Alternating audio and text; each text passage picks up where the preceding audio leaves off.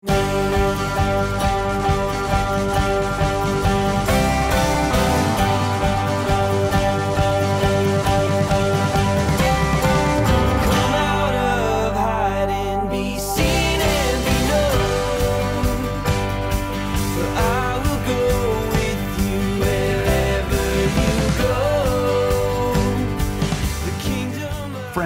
good morning, and may the peace of Christ be with you today.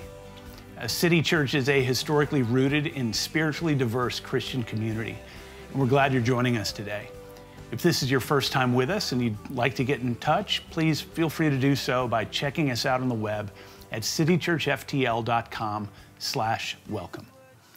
Today we're continuing our series called Rooted, and this morning we're going to be looking at Genesis 2 and what it means to be rooted in faith and work. But before we jump in, hear this call to worship based on Psalm 118. Blessed is the one who comes in the name of the Lord. Hosanna in the highest.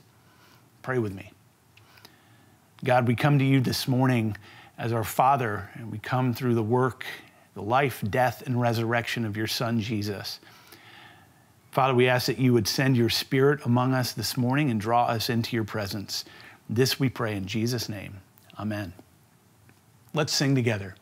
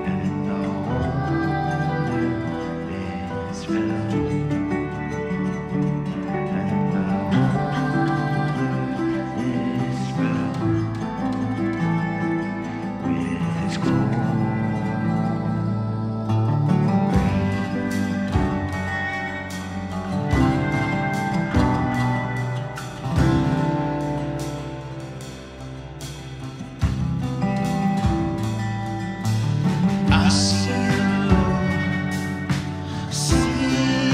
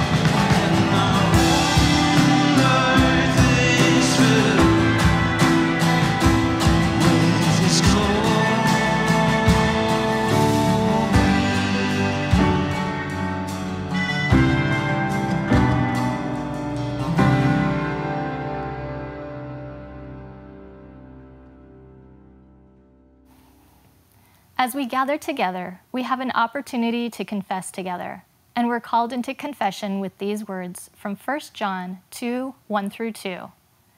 My little children, I am writing these things to you so that you may not sin. But if anyone does sin, we have an advocate with the Father, Jesus Christ the righteous, and he is the atoning sacrifice for our sins, and not for our sins only, but also for the sins of the whole world. In the strength of this assurance, let us confess our sins to God. We'll confess together using the prayer written on the screen, and then I'll give you some time to confess silently. You asked for my hands that you might use them for your purpose. I gave them for a moment, then withdrew them, for the work was hard. You asked for my mouth to speak out against injustice. I gave you a whisper that I might not be accused. You asked for my eyes to see the pain of poverty. I closed them, for I did not want to see. You asked for my life that you might work through me. I gave a small part that I might not get too involved. Lord, forgive my calculated efforts to serve you, only when it is convenient for me to do so, only in those places where it is safe to do so, and only with those who make it easy to do so. Father, forgive me, renew me, send me out as a usable instrument that I might take seriously the meaning of your cross. Amen.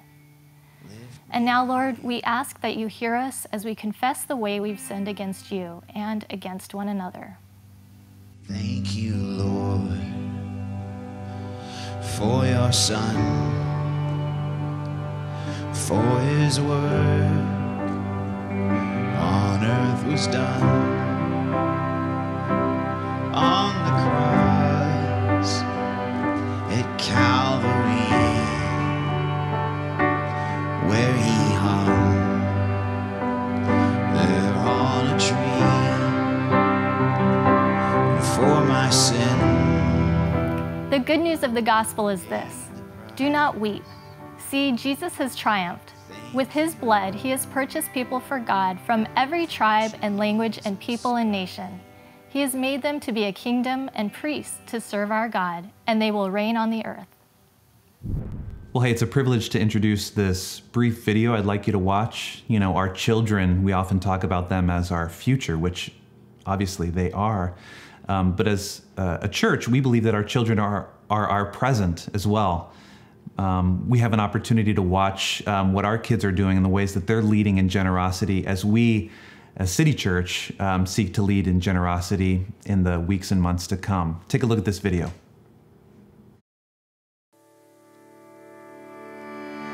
The kids have been learning about our Rooted series in their own way. They've been learning about being generous, what it means to live in unity, what it means to be rooted in the mission of reconciliation and hospitality. So they all got a commitment card where they could say how they were going to commit to being generous and hospitable in their families, here at church, and in our community. So Northside Elementary is a school that we've partnered with for at least the past 8 years here at CityChurch. And the reason we did that is because they're a school in the heart of Fort Lauderdale that doesn't always have the resources they need. And one of the things we wanted to help our kids focus on is being generous, not only with their time and with their love, but with their possessions too. So we asked them to donate supplies to Northside Elementary, things that the school really needs, so the kids would start to understand what it feels like to take something of theirs, to use it to buy something to give away. Give away free popsicles. Oh, give away free lemonade. popsicles.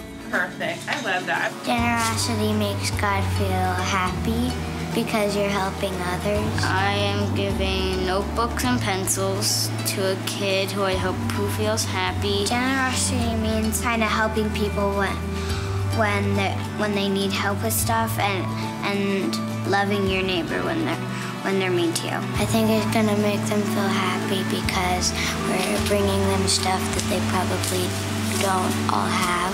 What we did today is really try to bring the kids in on the vision and mission of our church. We want to help the kids understand what that means in their own way. You can write a kind note or draw a picture for your neighbor. The best way for parents to teach their kids about generosity is simply by modeling it, by living it out themselves. Kids learn a lot when we sit down and talk to them, but they learn so much more by watching us and seeing what we do. One of the reasons we ask kids to donate supplies to Northside is to help them understand what it feels like and why it's so important to have something of yours to open your arms and give it away, not to hoard it and keep it for yourself.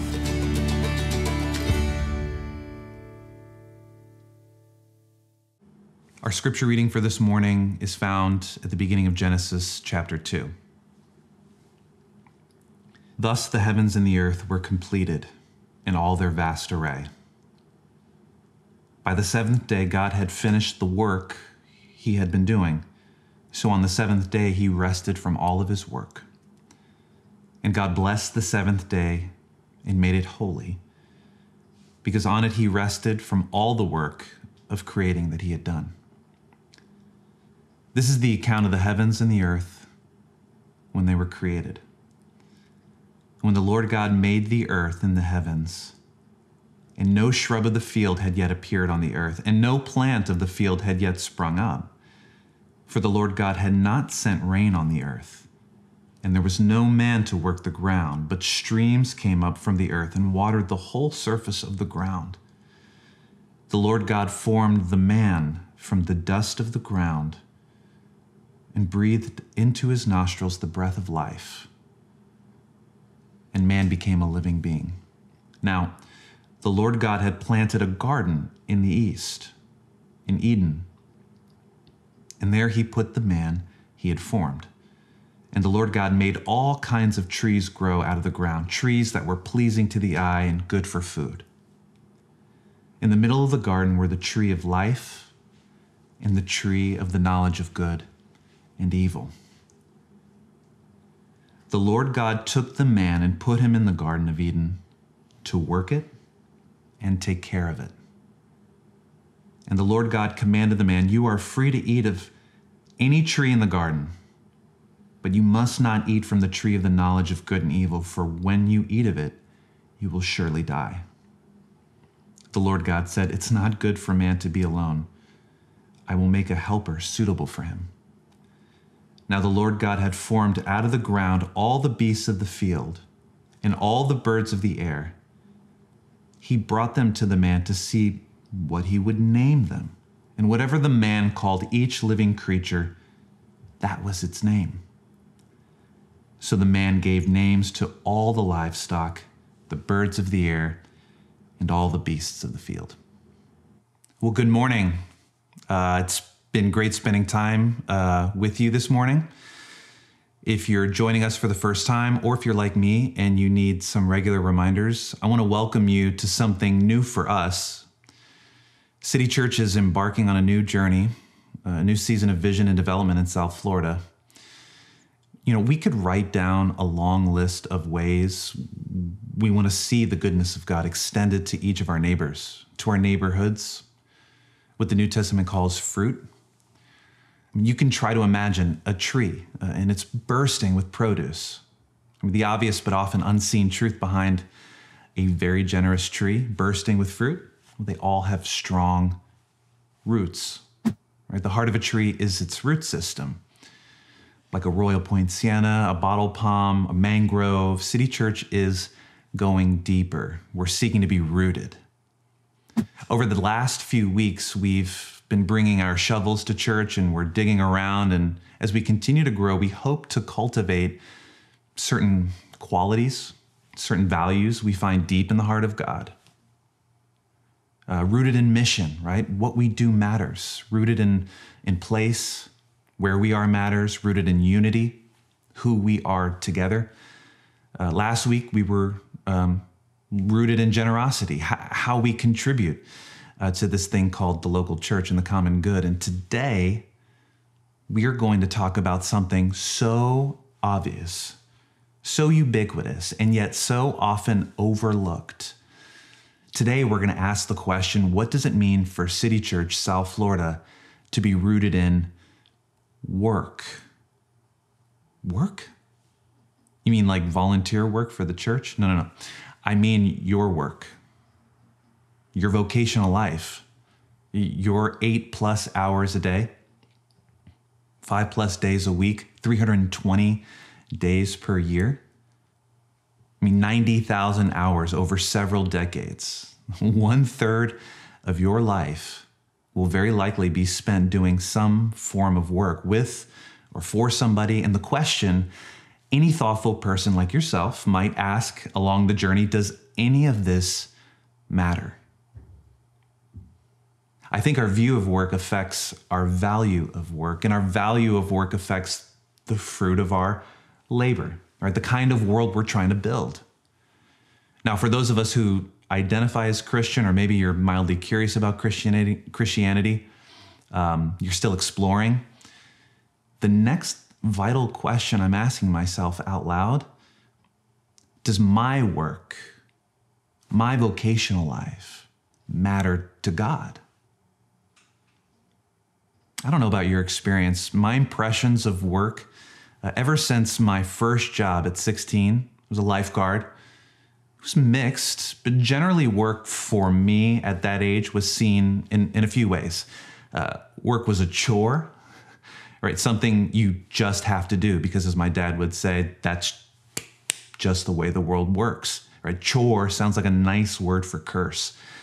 And apparently my daughter feels the same way. Work feels like a chore. Work is also a necessary evil, right? The good stuff of life is maybe before 9 a.m. or after 5 p.m., but we gotta survive, right?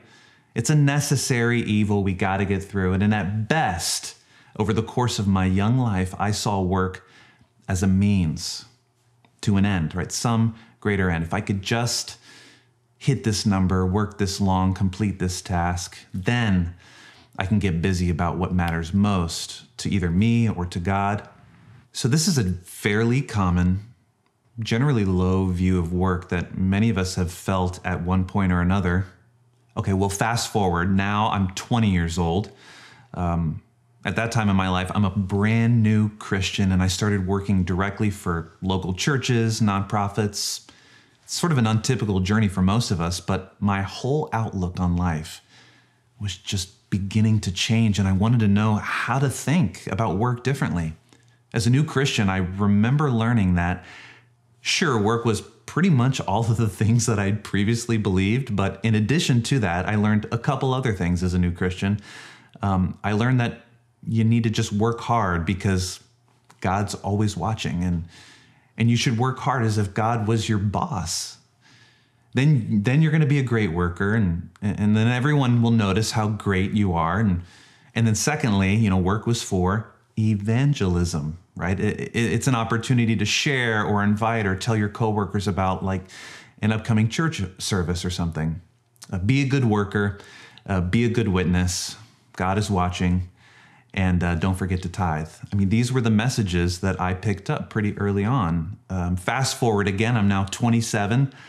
Still doing church work, and I've opted to go to grad school and just to continue to learn about this intersection that fascinates me, that exists between our faith and our work.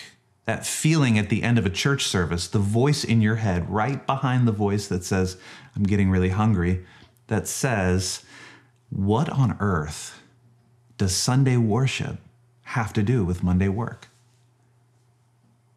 How many of you feel strongly that, I don't know, at certain points in your life, God places people in your path and they end up shaping you in unexpected ways? I had a professor at this grad school who became a mentor and a friend, Dr. David Gill. David is an OG, a pioneer of what is now known as the faith and work movement. David Gill opened up a whole new framework for Christian living, beginning with our second reading from Genesis 2 today. In the beginning. This is the story of creation, the story of the birthday of the world, as a rabbi once called it. And what do we find in these first pages? I mean, look, if you and I are meant to find God in ourselves looking back at us from these pages, we notice a couple things I want to point out. Follow the pattern with me here, okay? It says that God had finished the work. He rested from all his work, from all the work of creating that he had done. The Lord God made the earth and the heavens. There was no one to work the ground. The Lord God formed a man. The Lord God planted a garden. The Lord God made all kinds of trees grow. The Lord God took the man and put him in the Garden of Eden to work it and take care of it. The first thing I want you to notice as we skim through this really beautiful passage is that work is good. Work is not, I repeat, not a necessary evil, but an essential good. I could be wrong, but it seems to me that God loves work. Fun fact, the Bible doesn't start in Genesis 3. In Genesis 1 and 2 never portrays work as a means to an end, but good work well done can be an end in itself. It can be good. Something worth being proud of, maybe even the roots of a new creation. It was good. The second thing I want you to keep in mind is that we are God's greatest work. If you zoom in at verse 7, it says, "Then the Lord God formed a man from the dust of the ground and breathed into his nostrils the breath of life. And the man became a living being." Last week, I was meeting with general contractors to go over plans and procedures for this restaurant that we're building out. We had a great time, a great conversation. They love what we're trying to do. At one point, I asked these gentlemen, tell me about a building or a project that you are most proud of. And it was great.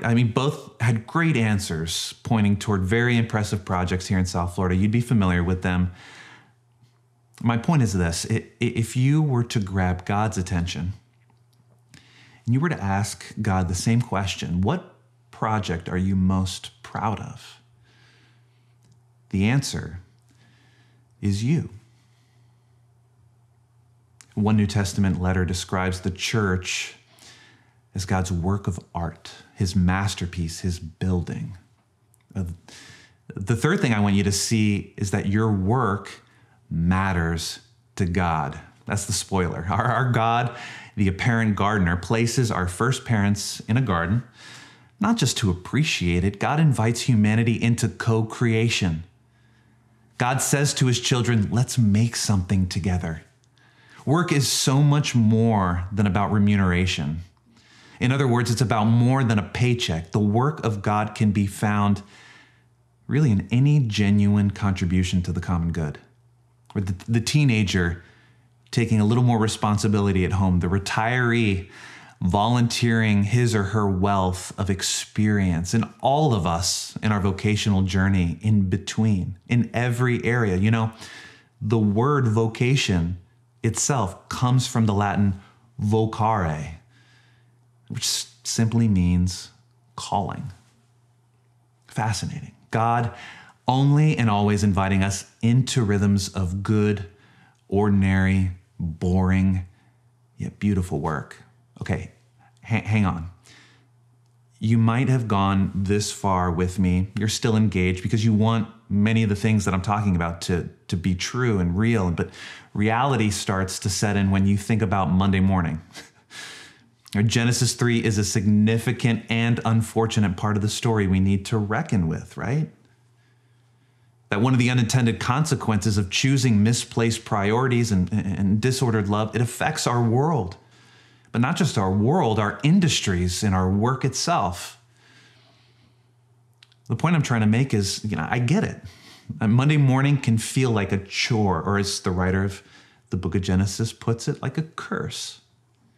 Suffering and sweat and pain and frustration and stress and inadequacy, insecurities.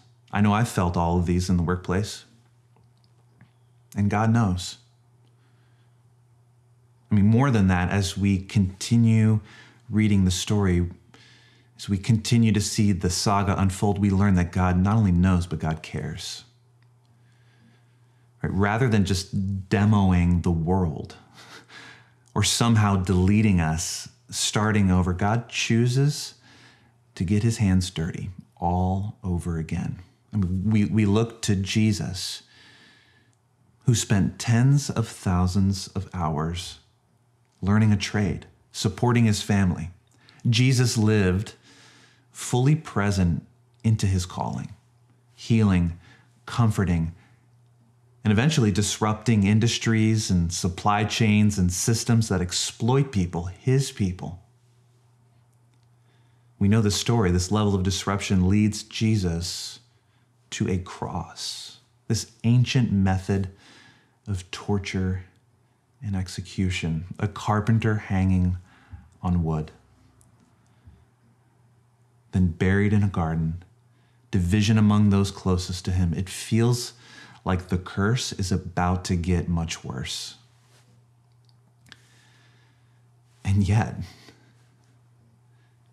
we turn the page and we witness the dawn breaking on the first day of the week. This Jewish carpenter gets up, beating every odd, defeating death itself, breaking open the door that begins to make all things new. We like to say in the church, he is risen. Forgiveness and reconciliation and freedom and power is accessible by faith right now in the God of good work, so that it can be applied to your vocare tomorrow, your calling, your work. Lesson plans and calendar invites, punch cards, POS systems, contracts, planning events, coaching, retirement, home care, healthcare, government, technology, the arts, social media, car repairs, and certainly starting a new restaurant, all sacred to God. And we're surprised even further when he chooses our contributions to the world and gives them a permanent place in his kingdom. Look, if I've sparked your interest in a deeper way or a nerve, reach out. Let's talk more. I love thinking about the intersection of our faith and our various workplaces. And in the meantime, I want to leave you with this very beautiful modern poem on the relationship between faith and work. The place he gives us to inhabit, the few things he gives us to do in that place, the person he invites us to know there. These our days, our lingering. It is enough then, this old work of hands, his and ours, to love here, to learn his song here. Like crickets that scratch and croon from nooks unseen, carrying on with what they were made for. The night craft of unnoticed faces, without wings unobserved. And we then, with our stitched white flags, will from behind his evergreens finally unhide ourselves. And with him, we stroll once more. Amen.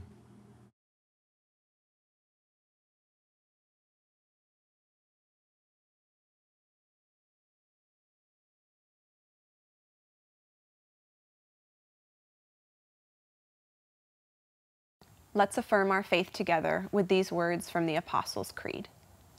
I believe in God, the Father Almighty, maker of heaven and earth, and in Jesus Christ, his only Son, our Lord, who was conceived by the Holy Spirit, born of the Virgin Mary, suffered under Pontius Pilate, was crucified, dead, and buried.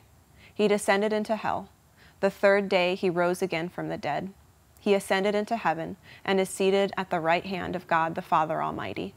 From there he will come to judge the living and the dead. I believe in the Holy Spirit, the Holy Catholic Church, the communion of saints, the forgiveness of sins, the resurrection of the body, and the life everlasting. Amen. We're grateful to have you join us today.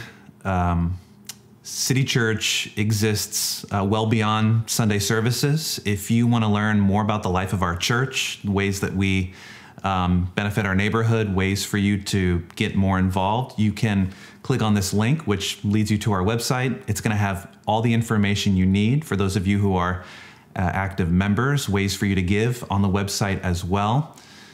Hey, but before you go, don't leave without receiving this benediction, this good word from a God of good work.